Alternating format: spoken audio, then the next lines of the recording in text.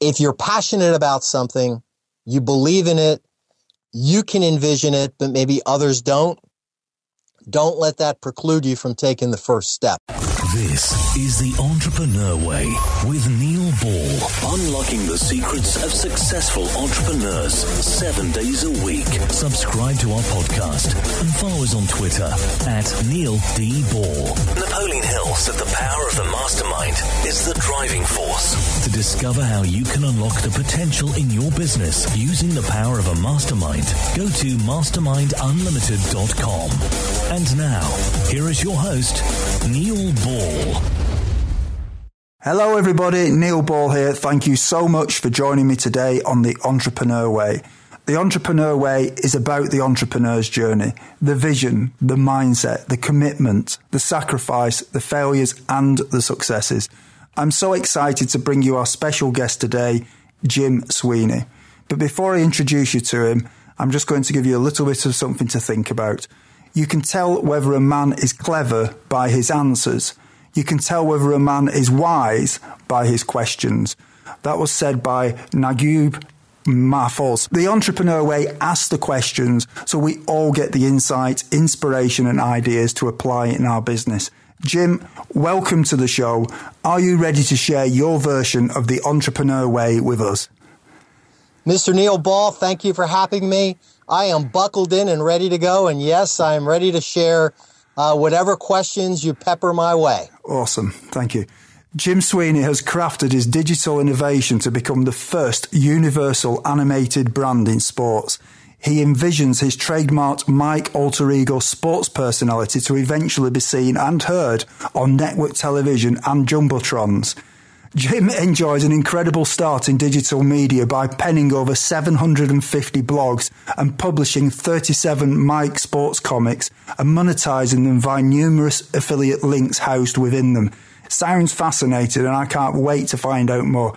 Jim, can you provide me with some more insight into your business and personal life to allow the listeners to get to know more about what you do and who you are?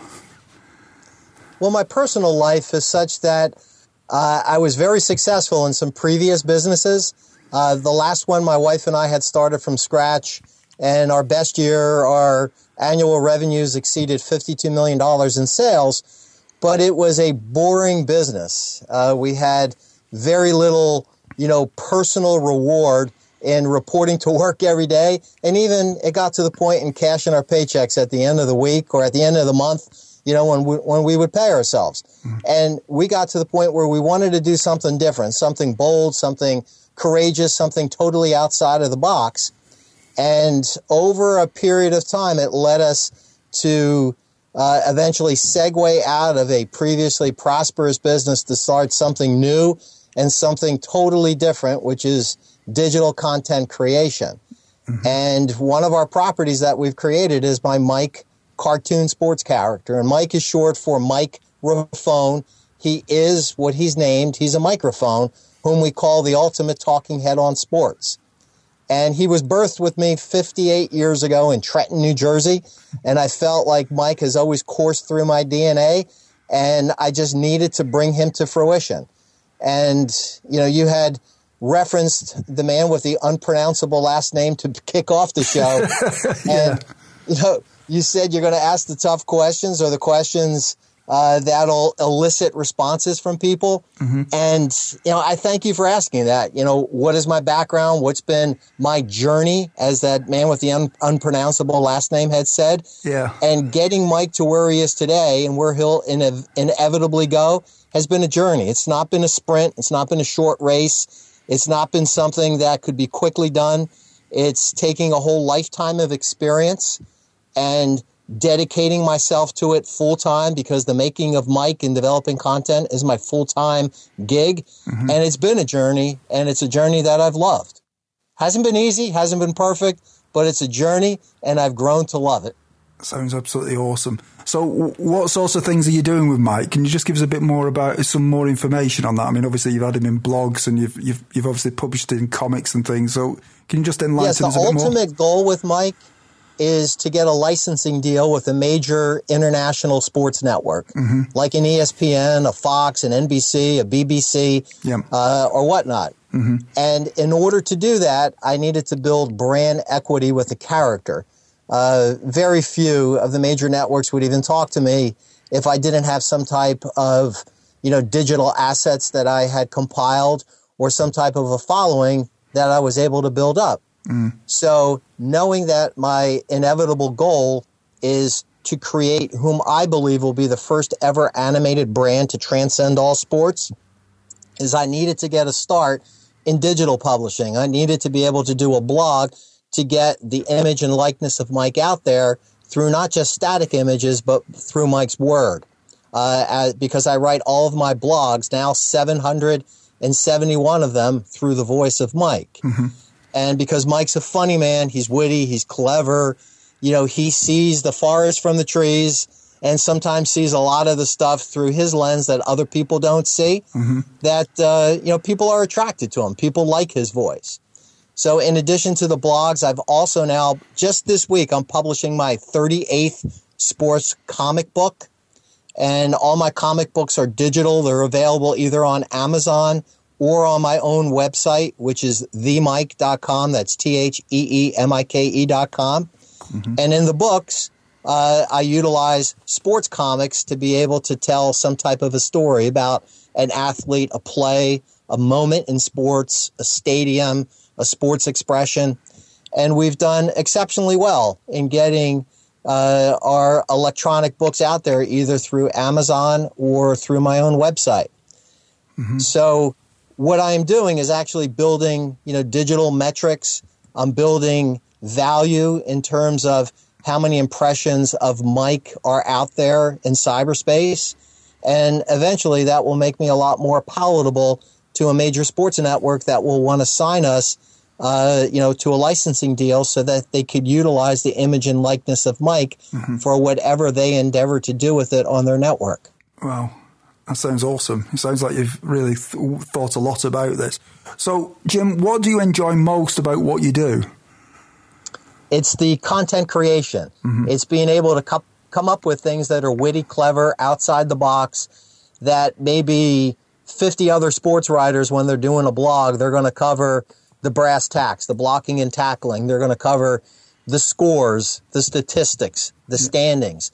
And I'm going to talk about something that's totally different that I learned as a result of watching a game or following a player or a game. And I want to be able to be different. I want to be a little bit eccentric, but also I want to have the credibility in writing through the character that he sees things through his own lens in the sports world that maybe others have missed. And he also provides value by educating us on that or giving us a belly laugh at something that maybe others would have missed when they were looking at the same thing that I was in writing through the voice of Mike.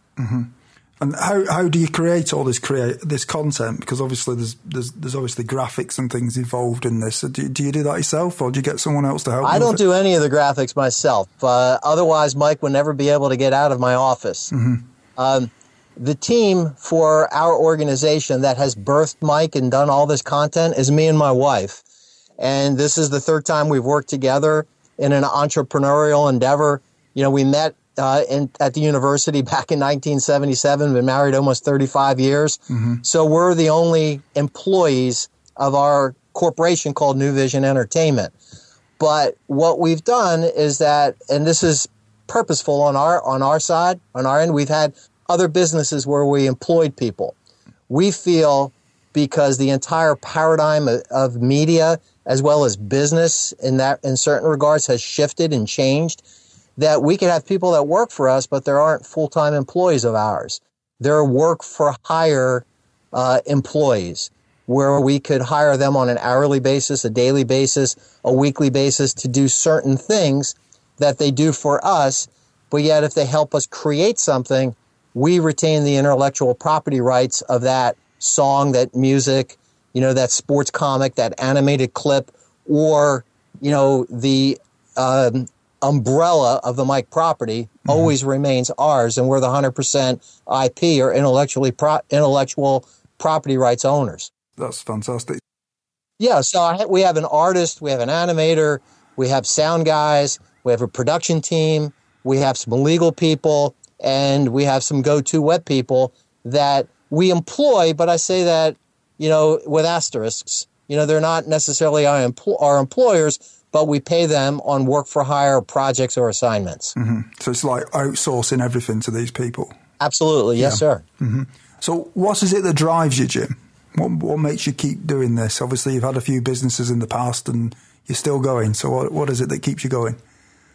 It's the fun, and it's also the challenge. I love what I do. I look forward every single day when I wake up, make my coffee, press the button on the coffee that my wife's prepared the night before, and I go into my office and I start looking on the internet at the sports pages or Yahoo or wherever, and trying to find up something clever, for a blog or for a potential chapter in a book, or for a future podcast. So I love sports. I love the written word. I love being creative. I love humor. And I also love truth. I like Mike sometimes puts out some posts that are, I think, pretty poignant. And they address not necessarily, or they address the bad behavior of a character. They won't necessarily, excoriate an individual, but Mike will look to ask the question or proffer the argument or cite different stats or facts that maybe other sportscasters have avoided, or they just toss softballs at an athlete for his boorish behavior. But in the case of Mike, he looks to delve into that a little bit further. He likes to address the truth. And that's another thing that prompts me and motivates me. And do you spend a lot of time working on Mike? Is it quite time consuming for you? It's my full-time gig. I can work 7 days a week, and I don't consider it work because it's something that I'm passionate about and something that I love. Your passion certainly. But to answer your question, every day I do something when it comes to Mike. Even if I'm driving, I always have a scratch pad, on the seat next to me in my car. If I go out for a walk, we live in Florida, we go for walks on the beach, a couple times a month. I'll take a scratch pad and I'll put it in my pocket. And if I'm walking and I get an idea or I get motivated or, something just strikes me, I write it down. And then I go back home, get on the computer and try and bring that to life. A true creator. So yes, absolutely. Thank you. So how do you relax when you're not working in your business, even though you work 7 days a week potentially, and obviously you don't see you must completely get out of it sometimes. So what do you get up to? Yes, we are very fortunate in that my wife and I have lived in Florida for 33 years. We live in the Tampa Bay area on the beautiful Gulf Coast. So we've got, gorgeous beaches less than 15 minutes from our house. I play basketball 3 times a week. I am 58 years old, so I need to tell you, when I do play, I play slowly, but I'm still out there. I'm breaking a sweat. I lace them up with my friends, talk a lot of junk, have fun, get a workout. And I think that's one of the things that keeps me healthy and keeps me motivated. And plus, being around my basketball buddies, I get a lot of ammunition and I got a lot of, information that I could utilize in future blogs or in future chapters in my books, because my buddies are all sports fanatics.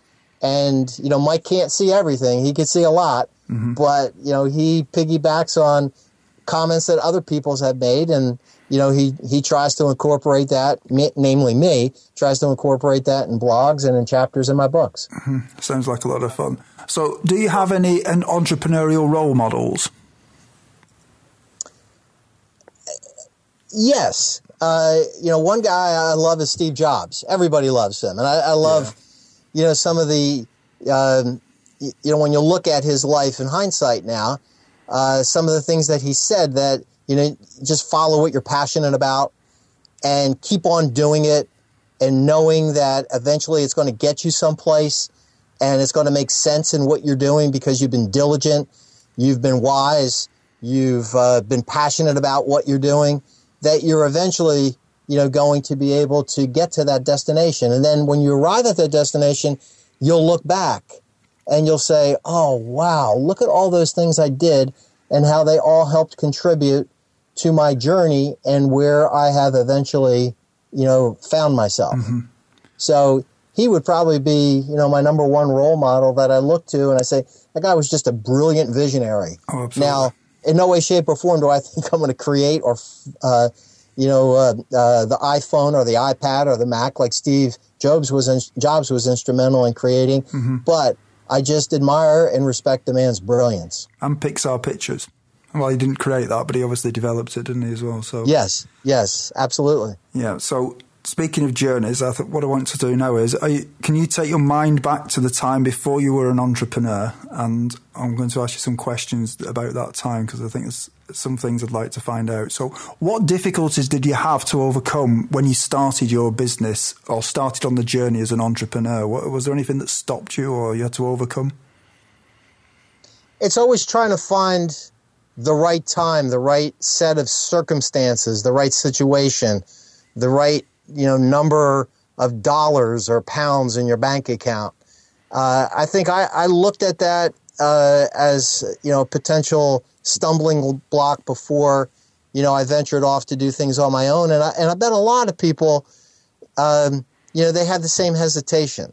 They say, well, I'll do it when my kids are off to college, or I'll do it when I get enough money in my savings account, or I'll do it when I could be further along in the development of my character. Now, I'm not advocating somebody do something, outrageous and stupid, but I am, encouraging people that why wait? Start doing something now. Write down a plan.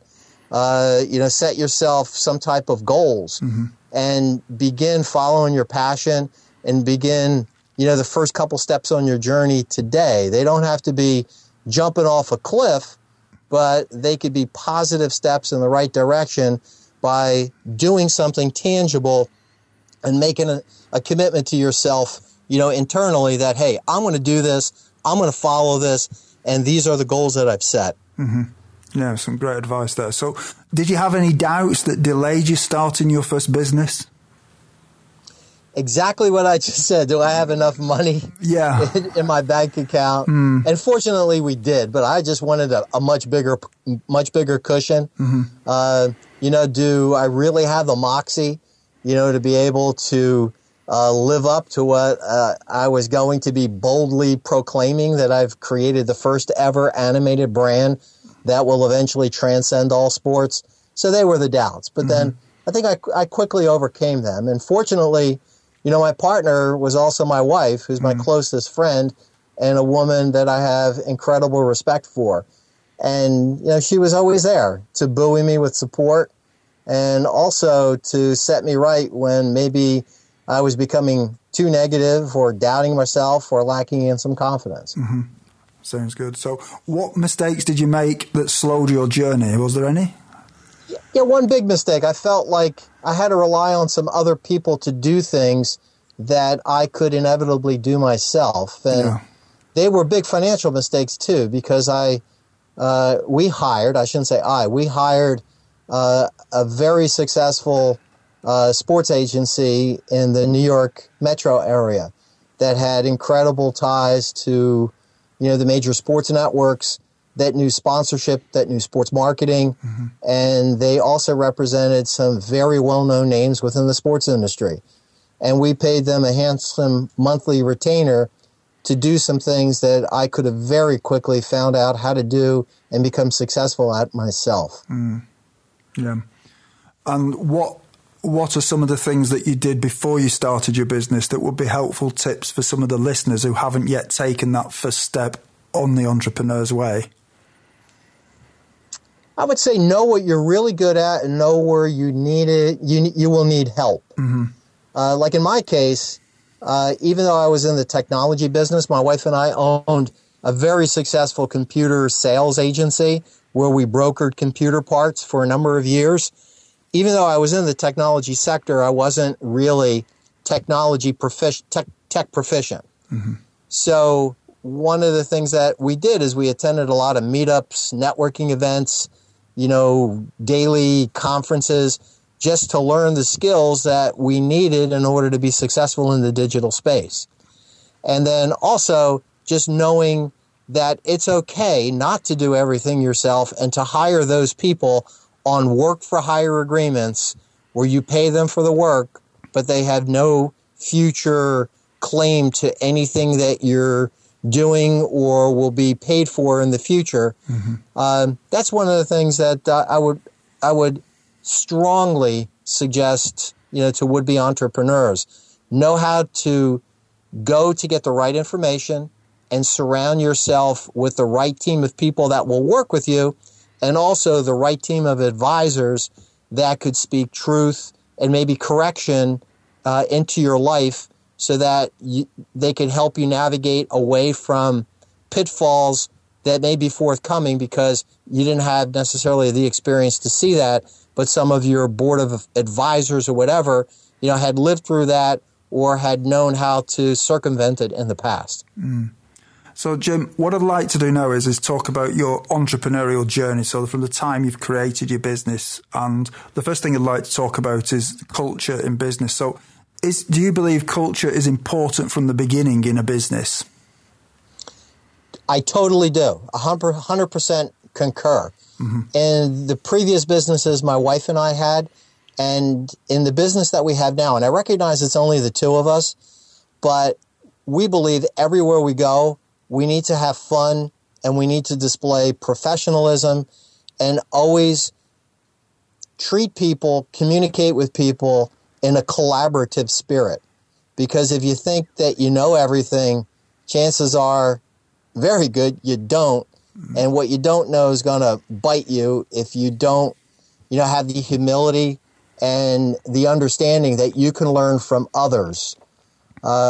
So as far as a culture in our tiny little company now and our much bigger companies that we had in the past, it's definitely having fun at what you do, because if you love what you do, if you're happy in what you do, you're just going to be that much more productive. Always have an openness to learn from others and look to collaborate. And, it's like there's so many ways to describe like the paying forward process. But we believe when we collaborate with others is that eventually, it might not be that day, that week, that month, but eventually someone is going to collaborate with us that we weren't seeking, but they're going to help us along our road and along our journey. Yeah, very good. So knowing what you know now, is there anything that if you'd known it when you started out would have helped you to shortcut the learning curve? I would say how to utilize technology even better. It's, certain things on Twitter, instead of doing so many things manually, having to use, Twello or some of the other things to get my tweets out there more regularly and to have them scheduled out. Autoresponders, I don't necessarily utilize technology when it comes to, those people that respond to mailing lists or other things. I try to respond to everything, but I know that I could be a lot more efficient and utilize technology. And that's one of our goals for me and my wife this year, is to utilize technology better to our advantage. So that would be, the number one thing is, fully embracing technology, and where it's relevant in our business, utilizing that to create efficiencies. And how much does gut feeling influence your decisions in your business? Because I'm a creator and developing creative content for my character, gut feeling is paramount. I don't know if I can't say 100%, because obviously I want to go with my gut, but I want to be well researched. I want to be accurate. I want to be truthful. I want to be impactful. But I go with my gut. That's what inspires me. When something, I just feel excited about something, that I know I need to write about it, and I need to develop that content and put it out there through the voice of my Mike character. Sounds very interesting. So, Mike, Jim, you've got me saying Mike now. That's okay. Everybody does it. Jim, life is made of constant change, whether we like it or not. And I certainly believe that the only constant in life is change, or one of the only constants is change. How do you try to keep up with change, or how have you done over the years? Well, with technology, things change radically. So being an entrepreneur and recognizing that technology is intrinsic in our success, is my wife and I look to go to as many meetups or like e-marketing type groups, whether they're over, coffee and bagel in the morning or drinks at night at a restaurant that's got a back room where people, share their stories. And, that way you could be on the cusp of changes that are taking technologically. Mm-hmm. As far as what's going on in the world of sports, because that's what Mike reports on, is watching the games. It's reading, ESPN and Yahoo and Fox Sports, NBC Sports, US Today Sports, and, just disciplining yourself to know that there's always going to be something new. There's going to be changes. Expect it. Mm-hmm. But you need to be on the front side of the wave. And, obviously you can't predict it, but you can expect the change to take place. And you need to put yourself in a position to be able to glean as much and learn as much about the change that is taking place so that, like in my personal case, I can report on it correctly. Mm-hmm. And what is your favorite book on entrepreneurialism, business, personal development, leadership, or motivation? And can you tell us why you have chosen it? I can't say that I have one specific individual book, but I used to be a voracious reader of books and of biographies, of reading about great men, whether there were, sports heroes like a Wilt Chamberlain or a Babe Ruth, yeah, or business icons like, or visionaries like, Steve Jobs or even Nikola Tesla. So what I always look to do, I just don't want to rest all my, future on one particular thing. So in this case, I kind of shy away when people ask me the question, what is your favorite book? I could say biographies as a genre would be my favorite type of book. And I try and glean and collect as much relevant information about people's stories that apply to my life, my vision, my business, that I could personally utilize in my journey. So you use the biographies to sort of get motivation and ideas from, is that what you're saying? Neil, love biographies. Everybody's got a story. Yeah, Everybody's got a story. And no one's skated their way, immediately overnight to success. They've all, zigged and zagged, fallen down a few times, got up again, and just followed after what they were passionate about, yeah, towards their eventual goal. People always forget that, though, don't they? They always think that those people have always been instantly successful, and they don't see that journey and the hardship that they've had to go through before they got there. Everyone, when you have a busy life, listening to audiobooks is a great way to expand your knowledge in the time when you may be doing other things, such as driving or when you are at the gym. We have a special offer for you of a free audiobook of your choosing. To choose your free audiobook, go to www.freeaudiobookoffer.com. As long as you've not already signed up, you will qualify. Jim, what I'd like to do now is I'd like to fast forward into the future and just ask you a few questions about that. So what one thing would you do with your business if you knew that you could not fail? I would utilize a percentage of the revenues to be able to start some type of a foundation that would equip, educate, and encourage younger entrepreneurs, mm-hmm, that had, great ideas, however, didn't know how to go about bringing what they had created to fruition. Mm. Because I'm very grateful that so many people have reached out to me and helped me, in my life, and I'd want to give back, and I'd want to help those people that maybe didn't have the resources that were available to me, and I want to be able to supply them to others. Mm. That's fantastic. I mean, that's what I'm trying to achieve with the Entrepreneur Way. I'm trying to give people to get to understand what other entrepreneurs are doing and to get ideas from them. So a sort of a similar vision with this. What skill, if you were excellent at it, would help you most to double your business? Being an animator. Animation is really expensive. Yeah. It wouldn't double my business. It would grow it probably 25, 50 fold, because when we first brought our character out, we were piloted by a major network, but we were here in the United States. but it was too premature. We weren't ready for prime time. I didn't know how little our property at that time was worth because we didn't have the digital metrics to support the inevitable value of what we know that the property is worth today and will be. And we were paying almost $200 per finished second for animation. So that's the writing, the storyboarding, the mastering of the sound, and the incredibly great animation that was done.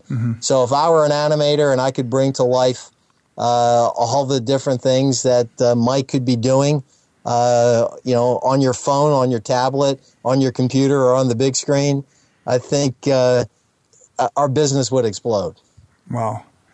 So now zooming completely out and looking completely into the future, in 5 years from now, if a well-known business publication was publishing an article on your business after talking to your customers and suppliers, what would you like it to say? That Jim Sweeney had vision. People did not necessarily embrace his vision immediately, but he was persistent. He had integrity. He was passionate. The content he put out was excellent. And he just stuck with it. And then he aligned himself with the right people that eventually grasped his vision. They collaborated together, and they developed an international brand. Wow, fantastic. Right, we're now at the part of the show where you share 3 golden nuggets with us. So, Jim, what's your favourite quote and how have you applied it? It's the Nike quote, just do it. You had asked me earlier, what prevents people from getting started, and it's maybe a lack of confidence or not thinking they had enough money or not thinking the situation in their life was the right time to do what they were doing. And Nike, had that great quote, just do it, for many, many years. And my wife and I embrace that. We just go for it. We do it. We just don't think about it. We don't write about it. We don't ponder it. Sure, we're not going to, just jump like off a cliff, as I referenced earlier, but we're going to go for it. We're going to go for it with a plan. We're going to go for it with, some reasonable ways in which to follow after our passion, but we're not going to sit around on our hands. We're going to go for it. Yeah, you seem very clear on what you want with this. That's yes, excellent. Sir. And do you have any favourite online resources that you'd like to share that would be useful to our listeners? Google. I Google a lot. I Google, obviously, to corroborate the veracity of certain things that I write. I Google, how to properly utilize this plugin for my WordPress website. I Google my competition or those that I think are competitive writers or competitive, sportsbook authors. You can't underestimate Google. It's an incredibly valuable tool, and I Google things multiple times a day. Okay. And what is your best advice to other entrepreneurs? If you're passionate about something, you believe in it, you can envision it, but maybe others don't let that preclude you from taking the first step. And put together some type of a plan, and also have a couple people. It could be 1, it could be 5, but people in your life that will speak truthfully to you. They won't butter your bread, shine your apple. They won't tell you, wow, that's great, you should do more of that. They should say, that's terrible, man. You should find somebody else to help you with that, or you need to look at it completely differently. And I think having trustworthy advisors that will speak truthfully and candidly to you is some of the best advice that I could ever offer to any other entrepreneur. What about coaches? Have you got any opinions on having coaches when you're in business? I'm fortunate in that I work with my wife of almost 35 years, who is very successful in corporate America here in Florida, and she's also an extremely successful new media personality. And she's not a sports fan. So every time before I go to publish something, one of my 38 books, I'll go to her, and she is my editor. Then she edits it again and again and again, and she makes it such that anybody could understand it, and it resonates with them because it needs to resonate with her first. And I think that's very valuable to have a wife that's also your coach. Everyone, if you didn't manage to get a note of Jim's favourite resource or his favourite book, you can find the links on Jim's show notes page. Just go to theentrepreneurway.com and search for Jim or Jim Sweeney in the search box. Jim, is there anything else that you'd like to add about your business? I'd just like to thank all those people out there, and I don't know all of them, that have downloaded our free books, listened to our podcast, read our blogs, commented under a pseudonym, to things that I've written in the past. And I just want to thank the people that have taken the time to respond to me, even if it's a comment in which they don't agree. I just appreciate the fact that they've taken the time, to read what I've done, because it is my business. It's my vocation as well as my avocation, and I'm grateful for that. Well, Jim, it's been an absolute honour having you on the show. You really have provided some useful insight into the entrepreneur way. Well, thank you. I've loved being a part of the show, and I love answering questions because people have spoken candidly and encouraging words into my life. And, I would love to be able to reciprocate doing that for others. Well, you've certainly done it today, so thank you very much. Thank you for listening to The Entrepreneur Way. Subscribe to our podcast and follow us on Twitter @Neil D. Ball.